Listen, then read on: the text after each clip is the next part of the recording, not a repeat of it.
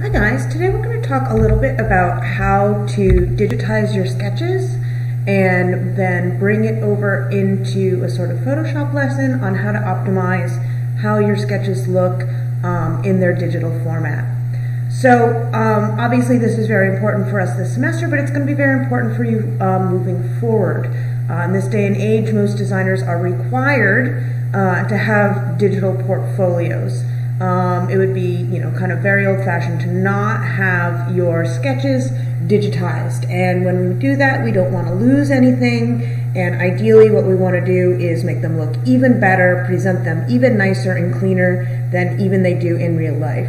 So it's pretty easy, but I'm going to go over just some quick things to think about when you are digitizing your sketches. First is the best way to digitize your sketches is with a good quality scanner. It's easy, it gives you a great image, it's perfectly flat, you don't have to worry about all the sort of intricacies of photography and capturing the right image.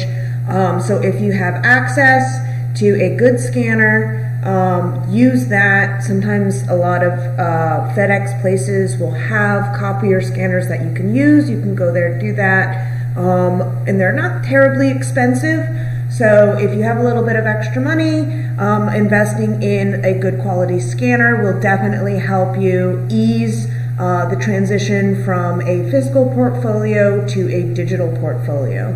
So very, very easy to use and gives great quality digitized images every single time. It really takes the guesswork out of it. You don't have to focus, you don't have to worry about lighting, you don't have to worry about holding your hand still or setting up a tripod. You just throw it in, scan it, and you get the perfect digitization of your image every time. If you do not have access to a scanner, you will have to take images of your sketches and upload them to a computer. So use the best quality camera that you have access to. Many cell phone cameras are very good these days, and I know a lot of you are using your cell phone to capture images of your work, so that's perfectly fine. You can go ahead and still do that, but again, if you do have access to a high quality camera, they're always going to give you a better image. However, some of them can be kind of a little bit more complicated to use, and some of them don't really have great autofocus ones. So if you don't really want to pick up a hobby of learning photography, you can probably stick to your cell phone camera. But again, just try to use the camera with the best quality, because again, you want the highest resolution images possible.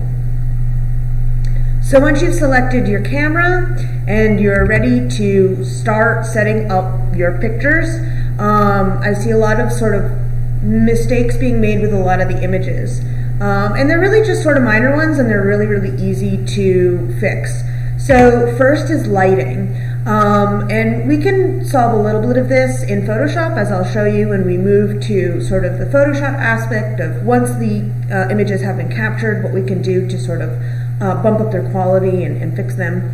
But all in all, you want to start with the best image possible. It's going to make everything afterwards a little bit easier. So when you're photographing your sketches, make sure they are well lit. So this means nice bright light shining on it. You don't want dark images. You don't want it to seem dim. You want it really nice and bright. And there's a few reasons for this. Obviously, dimmer sketches are just a little bit dull, but light will help bring out the colors and make it bright and really easy to see, and let your colors be very brilliant. And luckily for us, one of the best sources of light is actually sunlight. It is very, very rich. It allows colors to shine very, very brightly. So because the sun has this, it's what's called full spectrum. It's a very rich light, much more richer than a lot of our bulbs and things like that. We get really, really rich colors when lighting things with sunlight. You've probably noticed this on a bright sunny day. Everything outside seems a little bit more colorful, a little bit richer, and that is because, of course, of the beautiful quality of light that the sun gives us. And it's also super free, so always a good one. The trick is with sunlight is to make sure that there's no shadows on it, and really with any light, Make sure that there's no shadows or sort of differing variants of light on it. You want a nice, clean, even light. You don't want any parts a little bit darker, any parts a little bit brighter. You want it to be nice and even all the way across. So if you have a nice, white wall set up across from a sunny window, that may be an excellent place to take your photographs. If not, use whatever lights you have in the home. If you need to bring in a couple lamps and shine them at them, do what you can to make sure it's nice and bright and well lit. The next is how we set up our photography, and this is actually one of the most common sort of things that I see in students taking pictures of their work is they're not properly lined up with the camera. And when the camera can be a little bit tilted or skewed, or it's not perfectly parallel, so you want like a perfect perpendicular line coming up, keeping the camera flat and parallel to the image, you get this sort of angled or skewed image. And it just doesn't look good. It skews the proportions. It automatically makes your image look not so great. So how do we avoid this? Well, there's pretty easy ways to avoid this. One, just be a little bit more careful when you're taking your pictures. Of course, make sure that camera is lined up. But if you really want to make sure that you're getting it absolutely perfect, what I'm going to recommend is putting your pictures on a wall and not photographing them flat like this. So when you photograph them flat like this, especially with a cell phone, the angle of the cell phone a lot of times goes like this, and you snap it, and then this whole thing is now at an angle and it's skewed, and you get these terrible proportions. When it's upright like this, it's a lot easier for you to hold the camera properly and sort of see what's going on with the image right here. So if it's skewed, adjust your camera. So how do you know if it's skewed? So see how the lines of this portrait are parallel with the lines of the frame? That's what you want to look for. When it's skewed, they'll start to angle in and sort of angle away. You want to avoid that in either direction. So this would be skewed one way, and if it was like this, it'd be skewed another way. So you want to keep these lines parallel to the edge of your frame. And again, keeping your hands steady is really important, because any sort of little jiggling or motion will cause a little bit of blur and a little bit of less quality of the image. Now, our cameras are so good today, a lot of them have anti-blur or motion photography. So if you do have shaky hands, that can help you out. If not, you can get a tripod. Tripod is a fantastic way to keep your camera in the right position still, so you get that perfect image every time. If you don't have it, again, just look for these lines, hold it very still, take a few deep breaths, and then hold your breath, and then snap the picture, because your breathing makes you move. So if you hold your breath for a few moments while you actually take the picture, you'll be a bit stiller. So that'll kind of conclude what we have for just generally taking the pictures. And again, they're just quick tips, but again, we want to make sure that everything that we work so hard on our sketches gets transferred into the digital images, and sort of just making sure of these few things, making sure that your camera's lined up, it's well lit, or again, using a scanner. Again, using the scanner takes out all the sort of tough stuff. It's really, really well done. And once we have those digital images, it's time for us to go ahead and use Photoshop or another photo editing software to sort of perfect them, crop them down, make sure they're looking really good, and potentially arrange them on our sort of final version. So I'm going to come back with some images that I've taken, and we're going to put them in Photoshop and optimize them for presentation. Okay. Hi guys. Okay. So now that we've taken images of a sketch, so I did a quick little sort of reference sketch, and I just wanted to show you sort of to go back to our previous how to take the images. So I have three here. One is sort of the wrong way, but I just wanted to show you the difference between scan and photograph. So this is photograph. This was photographed with a cell phone. in full sunlight, you know, on a wall, you know, kind of, you know, using correct technique. And this was a scan. So you can see it's much brighter, there's much more detail, it's flat.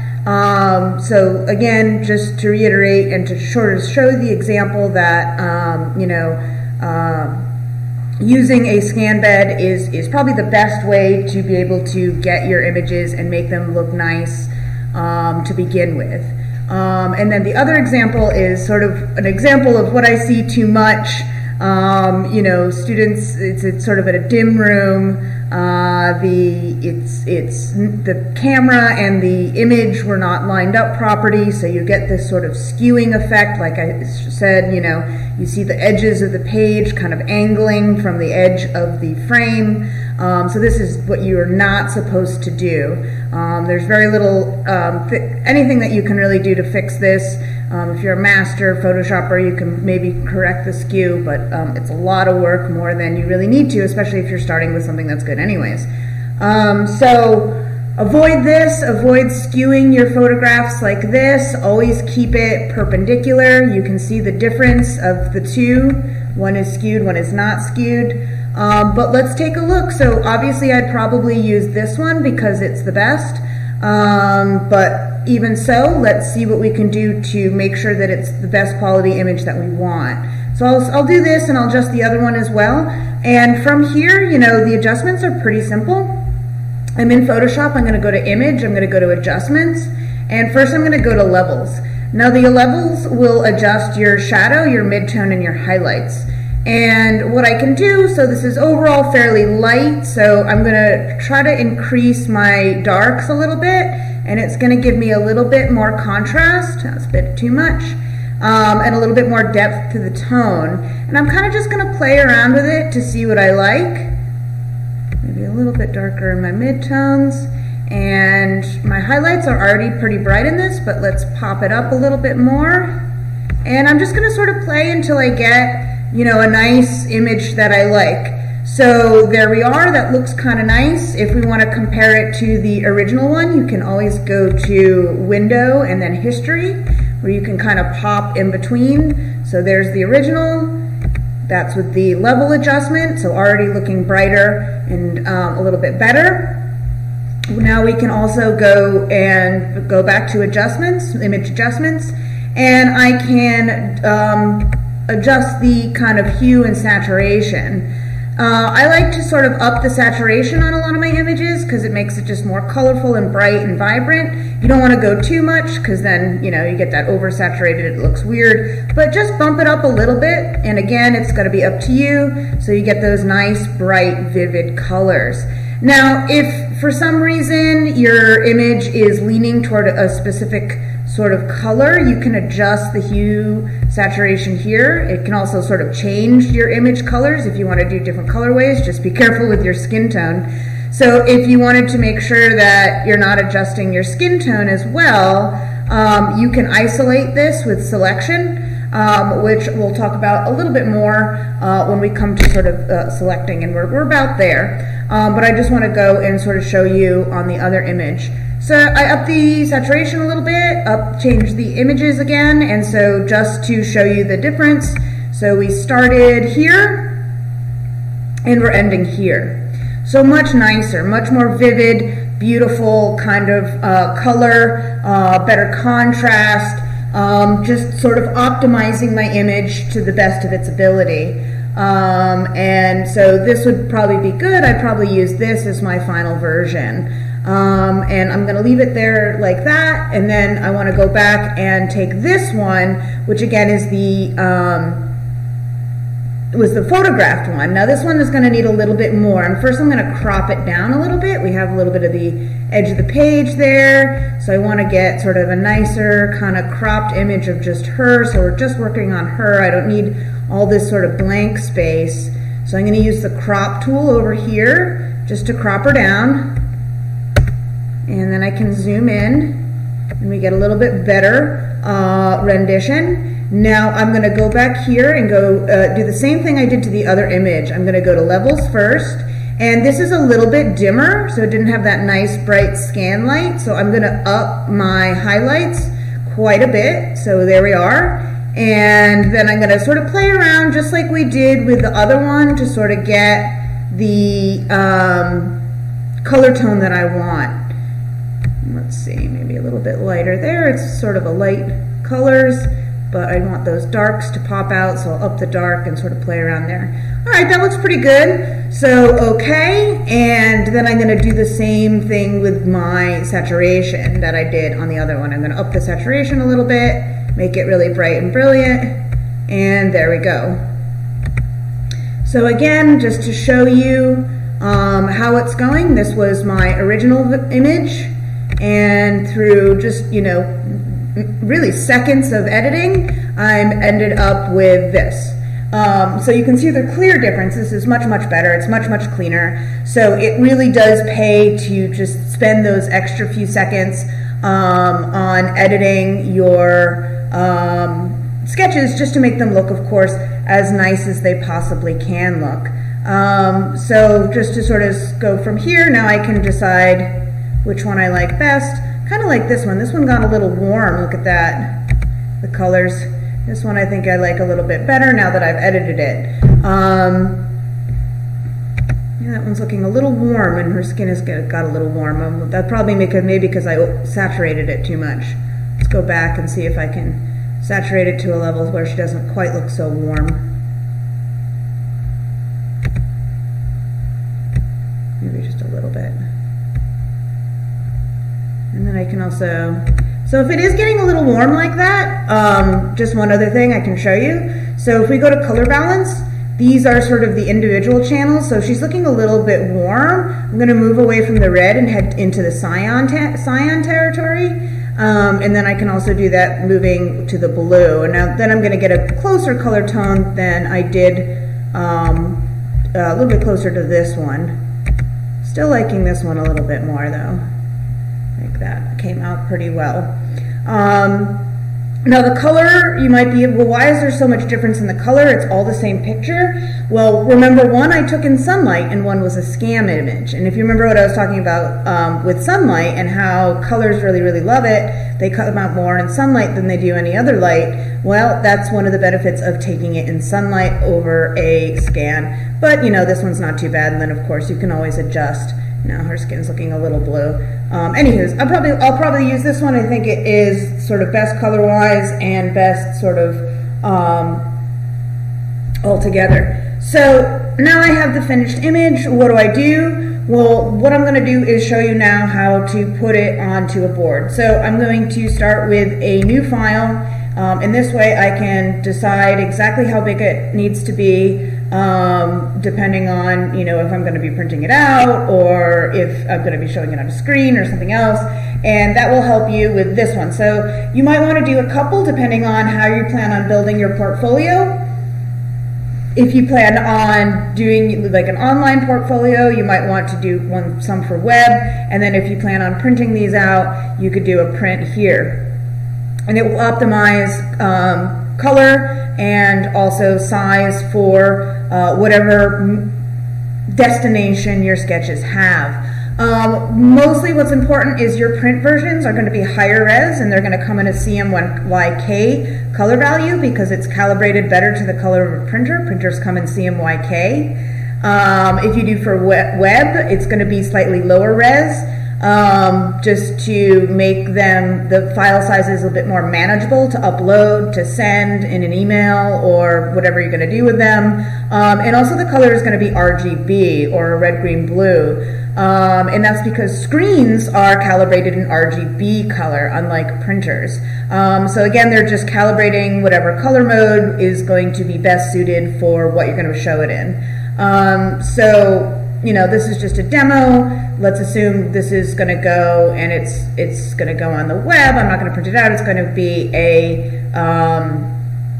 online portfolio. So they're showing you sort of a basic, most common version. of sort of a web image, which we can cut down from there. And again, the resolution is kind of low. And again, this is so your web pages load faster. But what I'm going to recommend is you actually up it a little bit, just because you want your images to look a little bit nicer. So again, this is going to make a larger image file. It might create problems when you email it or things like that, but you want it to look good. Now from here I can cut. If I want to, I can crop the board, especially since I'm gonna probably do this in a layout where it's one singular one. And so there's a couple things I can do. So very basically, all I really need to do is select everything, Control A, copy, Control C, and come over here and Control V. And there I have my image, and you see my image is very, very high res. We weren't zoomed in it all the way, but because this is so much of a lower resolution, it's ending up so big. So we're gonna have to go ahead and shrink it down. And I'm shrinking it down because I have this tool selected, the Move tool, and this Show Transform Controls selected. I don't know why they don't automatically select it. I really think they should, but we're just going to continue sort of scaling it down till it gets to be a workable size for us. Doop-a-doop. La la la la. Okay, that looks good. Maybe a little bit bigger. Just make a nice impact on the page. So she's going to hang out over here, and then I'm going to put everything else related to her over here. So that would be swatches. Okay, now I'm ready to start finalizing my layout. I have a couple of swatches that I want to use. I have a heavier weight satin, or a Duchess satin for the body, and this little detail here. And I have a lighter weight charmeuse for the flutterier, flowier dip dye here. And you see that I've chosen white. That's because I will choose my colors mostly based on the media that I have available, and also what I want. I don't limit myself to what I can find. You will be looking all day, especially because what we can do is we can put color swatches underneath where it is. So let's go ahead and finalize my fabrics up here. So I have the images right there. I might crop this down so it's a similar size to this, and I'm going to do that with my selection tool, and I'm going to just select something that looks pretty close to the other one. I'll make sure I'm on the right layer, so I'm copying the right things. Looks like I am, hopefully. We'll find out shortly. And then paste it in there, and then what I'm going to do is take this original one and delete it out. And so I have two that are, you know, nicely shaped. It's nice and neat, even to fit on the page, and I'm not really missing anything. But I do want to label them. So of course, remember, it's always important to label our fabric, especially when we use pictures and not swatches. And even if we don't, it's good to do it anyways. So I'm going to go ahead and in here just use my text tool. This is my silk charmeuse, and it's 100%. I'm using 100% silk, and it's going to be kind of lightweight. So we're going to do it maybe like a 13 mummy. If you guys want to learn more about what a mummy is and silk weights, please watch my series on fabrics, and you'll learn all about it. And that looks good for that. So let's move on to labeling this one.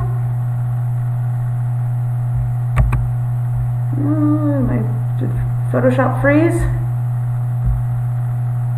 Come on, you can do it. Think about it.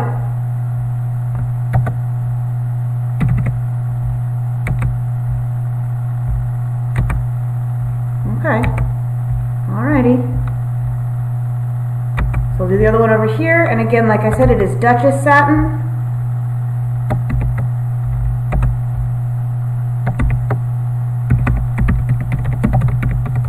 Which is a a rather stiff satin. This is also going to be 100% silk, so it's going to be expensive dress. And this is going to be a heavier weight. Let's say it's going to be more like a 24 mummy. Alright, now we can use our move tool to move the text to make sure that they're aligned properly. So I want to make sure everything's aligned nicely, looking good. And then I got to add my flats to go down here. I have some room down here, so I'm going to go ahead and grab my flats. Control A to select it all, Control C to copy, and then we're going to come over here and paste it in. And it's a little big, so we're going to shrink it down so it will fit in the allotted space.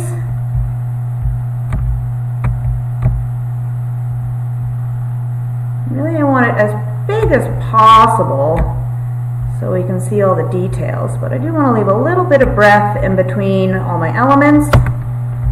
And that looks pretty good.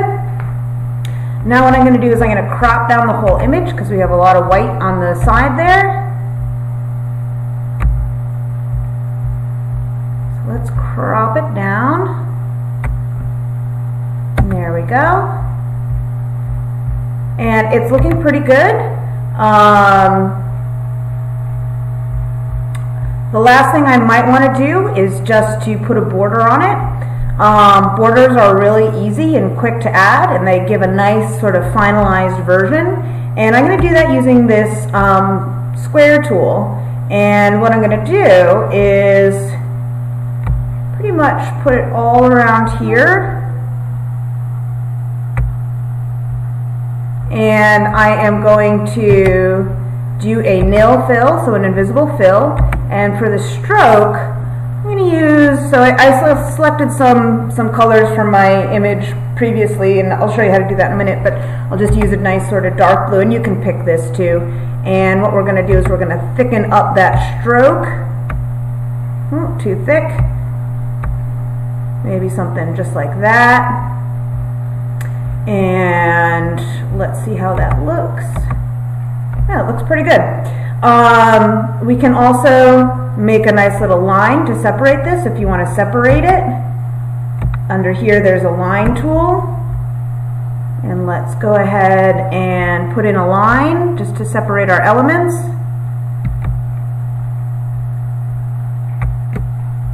And we'll go to color, get that nice blue. And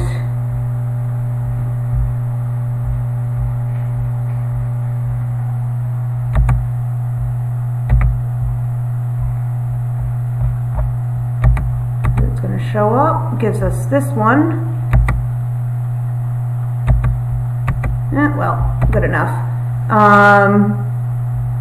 Maybe I should have used my line tools. Work a little bit different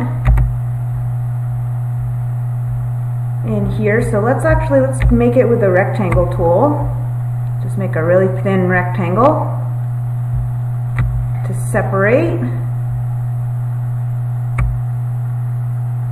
our elements. Move it over a little bit. Alright, looks pretty good. Oops. Okay. So that would be my finished for one of my sketches, and then of course you can do it for all the other ones, or if you want to put all of your sketches on one page you can, and all your flats on another page you can. I just like to do this, it's a little bit more close to sort of what we do in the industry. We'll usually do one look per board with the flats and the fabric next to it. Now the last thing that I would want to do is, because I use different colors than the white, I want to put in my color swatches up here just to show the colors that I used. So what I'm going to do is I'm going to create a new layer right down here and put little swatches of my silks colors in here, and I'll show you how I can do that. So I'm going to use that same rectangle tool, and let's do a little, I have two colors that this Duchess satin came in. So I'll do one little swatch here, and let's use my eyedropper tool to select the color that I used, and we'll come here and see I got that little swatch there, so we're going to use that, so that's going to match that. Now let's copy it and paste it, and that's simply going to be easier than making another one because it's exactly the same size. And let's stack it right up there, and then double click here, and let's grab my eyedropper tool, let's grab a nice little swatch there, and then that'll show up in my colors, and then there we go. We have the two colors that I used for the satin. Now what I'm going to do is I did an ombre here, and what I'm going to do is I'm going to make a new square and apply a gradient to it. So in my swatches, or I'm sorry, in color, I can create a new gradient. So if we come here, gotta remember where it is. Half the time I'm just looking for things.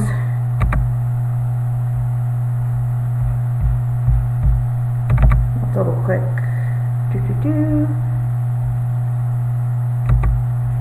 If you ever can't find anything, like I'm having trouble finding the gradient right now, what you can do is in patterns. Where is my gradient? We're going to go up and go to window and try to find my gradients. There we are. Here's my gradients, and I can create a new gradient right here at new gradient preset. And what I'll do is I can click from here. So this is the gradient that I use, so I can start with a nice dark color. Let's make sure I get it in a nice dark. And then up here I'm going to go with my lightest color that I used up here. So that's pretty close to the gradient that I used. So I'm going to say OK. And let's name it so I can do it. 1, 2, 3. OK. And you can see it right in my gradient preset. So what I'll do is now create another little box right here for the silk charmeuse, and I'm going to double click here, and what I want to do is apply a gradient to this box. So what we'll do is, do I have to go back to gradients? Or is it in my swatches?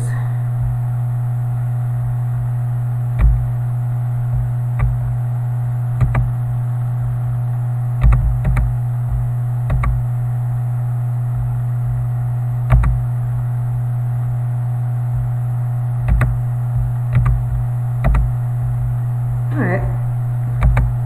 There it is. I went back to my gradients, found a swatch, and there is my nice little gradient there. That was the one I used. It wasn't just close. Yeah, I guess so. Because all the ones we do, let's see. Yeah, that's not it. It's this one.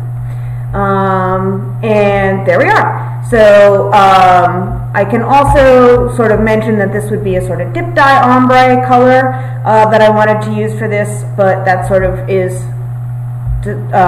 told in the color swatch. So there it is. I'm ready to go ahead and export it or save it. So what I would do is, again, you typically don't want to save it as a Photoshop file. Once you're done, you want to save it as a JPEG. JPEGs will be easier to go ahead and put into other things to send. It's easier for people, so if people do not have Photoshop and you save it as a Photoshop file, they won't be able to open it. So then we'll just save it. And there we go. And yeah, I want it as, you know, maximum quality because, you know, so on and so forth. So there it is. There's my layout. There's everything I need. Fantastic. So what if you want to do a little bit of a background, and what if you want to do a little bit of coloring or prints in Photoshop, because we can do that. And it might be a little bit easier for you, especially if it's a very complex print, to go ahead and do that. So the first thing I'm going to do is I'm going to show you how to put a background, if you so choose to put a background on that. So what I'm going to do is we're going to get rid of this, and I'm going to start with another new file. Let's just do letter this time, and you know, because we're just going to focus on the image itself. So then what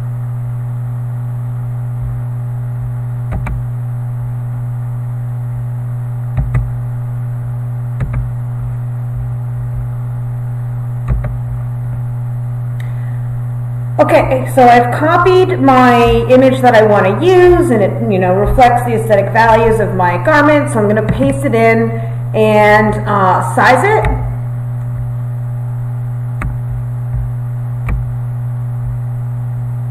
And it's going to fit better if I rotate it. So why don't I rotate it? And size it some more.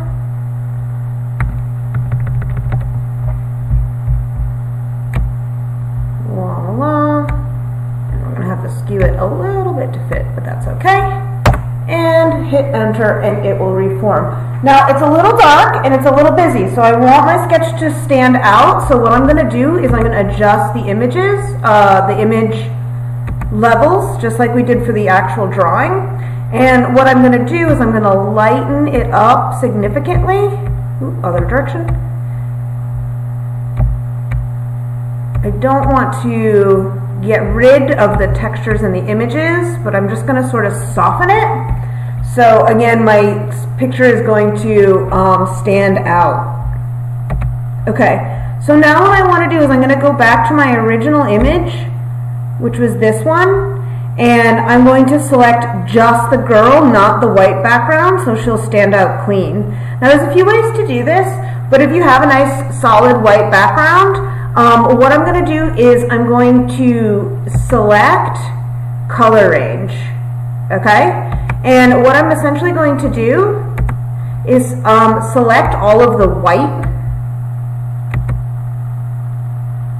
And so I click on the white with the arrow, and we can see the black is what's not going to be selected and the white is what is going to be selected.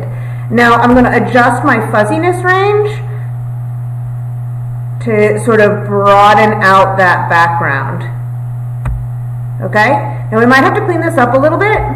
Let's actually go a little bit less. And there we go. And you can see it's pretty tight, but what it did, I have a little bit of white in the eyes and in the face. So I'm going to go up and in my selection here, I'm going to subtract from the selection. So subtract there, subtract around here, subtract here, so we get the eyes. Okay, so and you'll play around with this to make sure that your selections are good and they are, you know, nice and clean and not too choppy. Now I also kind of want to feather it a little bit, so I'm going to add, and this depends on how high res it is, so this is very high res, so I'm going to do 10. If it's still too harsh, I can go back and up it. But now what I'm going to do is I'm going to inverse my selection, because remember the white is selected, and I want the body to be selected.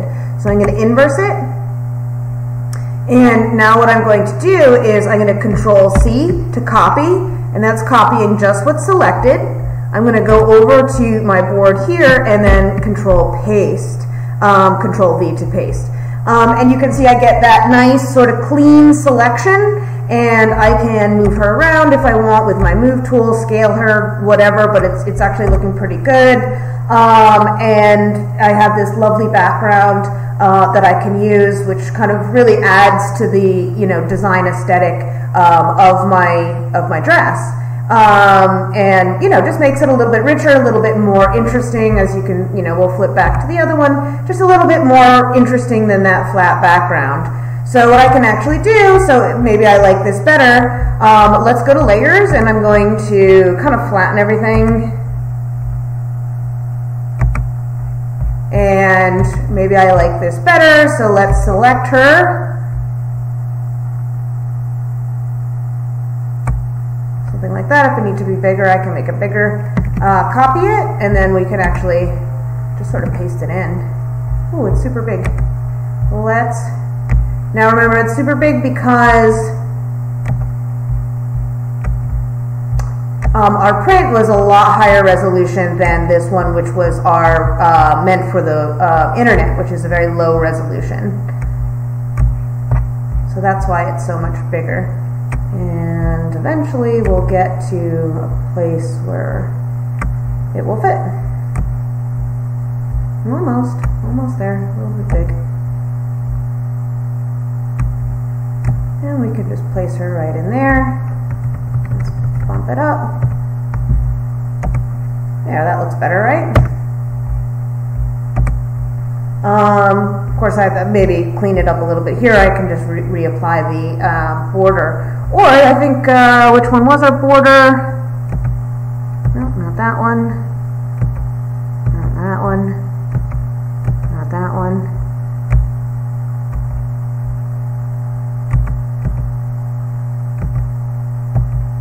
One of these was our border. Oh, was that it?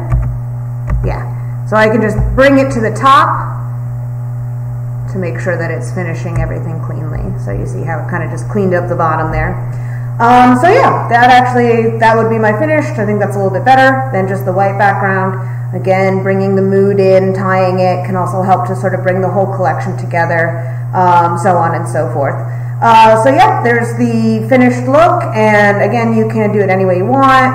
And in our next video, we're going to take a look, stick around with Photoshop, stick around with this image and see how we can recolor in Photoshop, add prints, and if you wanted to add an ombre instead of doing it yourself. So I did it, with actual physical media here, but if you don't want to do that, you can do your ombres, prints, different types of things like that in Photoshop. So I'll see you then.